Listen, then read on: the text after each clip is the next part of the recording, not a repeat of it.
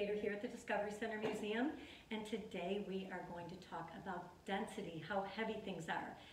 Have you ever tried to mix oil and water? Have you ever had your hands oily for some reason and tried to wash it off in water? It doesn't work. It doesn't work so well. So today we are going to test out mixing oil and water. So when we talk about dense, we talk about how heavy something can be. Everything around us is made of molecules. Water happens to have a lot of molecules packed into a very small amount.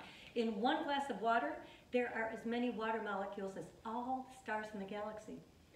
Oil doesn't have as many molecules. It has maybe half the amount of molecules that water does. So what do you think is going to happen when we mix them together?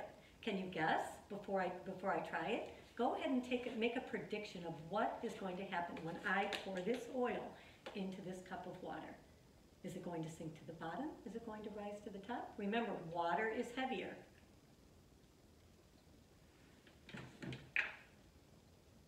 Look at that, it stayed on top. It's lighter weight and it stayed on the top, and you can even see a distinct line from where the water and the oil meet. To kick this experiment up a few notches, we are going to experiment with adding things to this oil and water mixture. And again, you can guess. You can make your own predictions. What's going to happen to the salt? Is it going to sink to the bottom, or is it going to rise to the top and mix with the oil or lay on top of the oil? So let's mix some salt.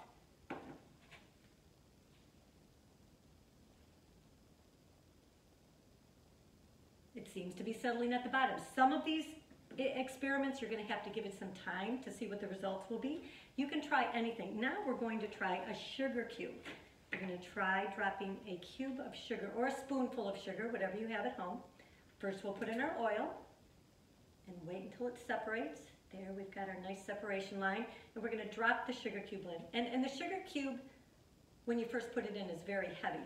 Do you think it will dissolve? Do you think the sugar will lay on the bottom? Do you think the sugar will rise to the top? What about food coloring? What's going to happen when we put some blue food coloring into this oil and water mixture? Let's get some oil. There's our line. Let's drop a few drops.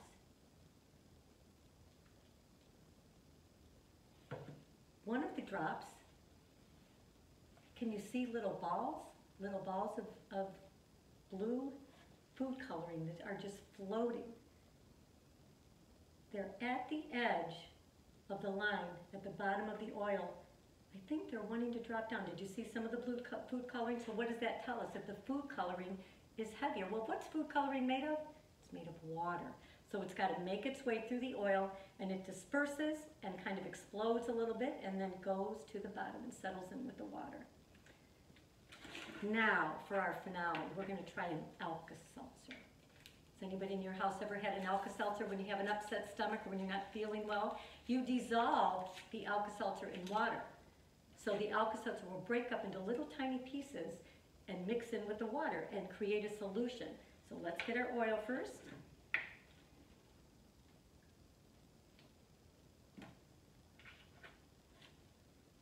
Now with the Alka-Seltzer, make your prediction. What do you think is going to happen?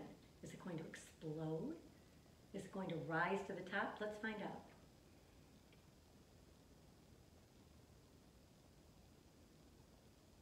There's certainly a reaction happening. I see a lot of bubbles going up to the top, into the oil. Looks like a little mini volcano, like an underwater volcano is happening.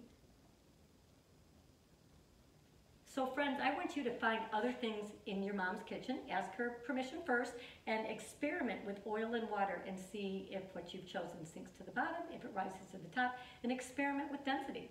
Thank you so much for your time today. Have a great day, guys.